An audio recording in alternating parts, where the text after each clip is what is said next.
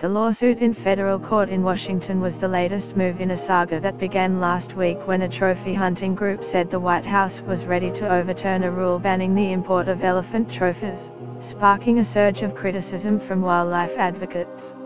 The Center for Biological Diversity and the Natural Resources Defense Council says their lawsuit intends to resolve contradictory announcements by the Republican administration about trophy imports of the at-risk species.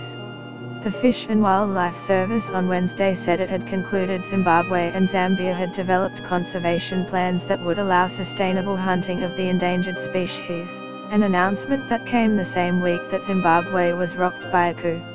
A proposal published on Friday would have allowed both elephant and lion trophies shot in Zimbabwe, but not Zambia, to be imported into the US.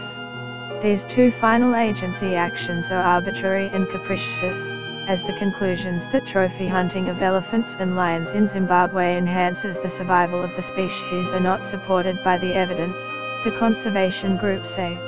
Their lawsuit asks a judge to rule the move illegal and named as defendants Interior Secretary Ryan Zink and the Fish and Wildlife Service. Following the release of the proposed Zimbabwe rules, the White House said it had made no decision to allow trophy imports. Big game trophy decision will be announced next week, but will be very hard-pressed to change my mind that this horror show in any way helps conservation of elephants or any other animal, Trump tweeted on Sunday.